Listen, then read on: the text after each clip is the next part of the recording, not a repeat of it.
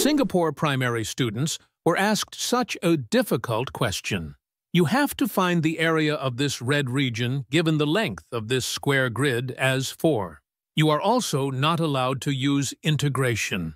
Can you solve it? At first glance, it seems impossible to solve it without integration, but there is a very elegant solution to this problem.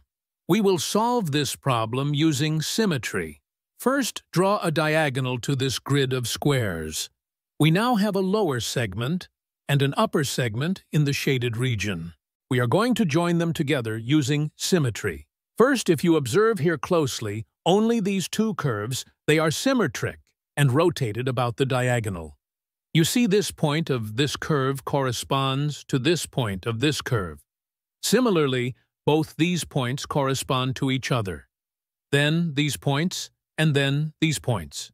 So, it is as if this big square, if rotated, then this curve will become this one.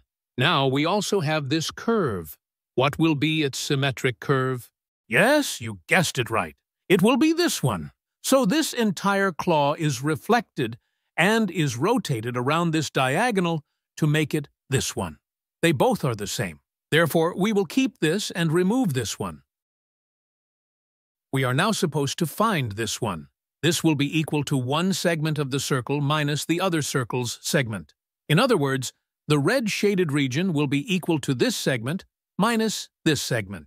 Now for each segment, we can write their area as the area of the quarter circle minus the area of the triangle. Now this is 4, so this will be 12. So the radius of this quarter circle is 12.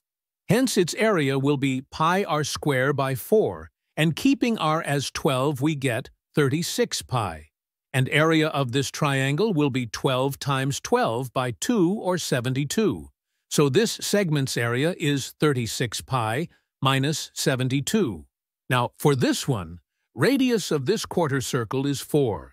Hence its area will be pi times 4 squared by 4, which is 4 pi. And area of this triangle will be 4 times 4 by 2 or 8.